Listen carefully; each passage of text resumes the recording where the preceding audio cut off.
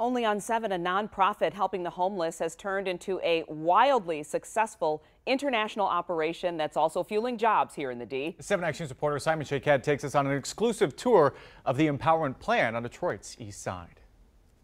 Within a growing Detroit neighborhood, something very special is happening. It has a lot to do with the coats and sleeping bags here in these plastic bags, and it also speaks to helping those in a time of need.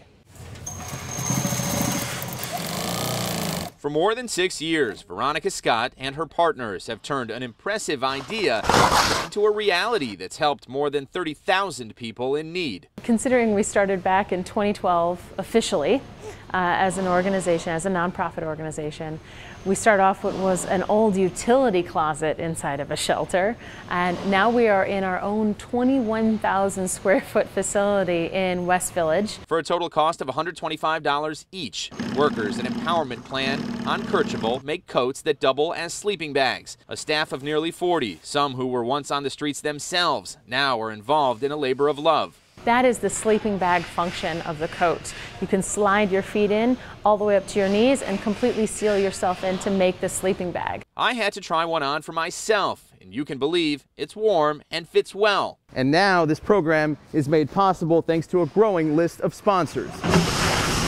That includes donations from GM, the Lions, Carhartt, and many more.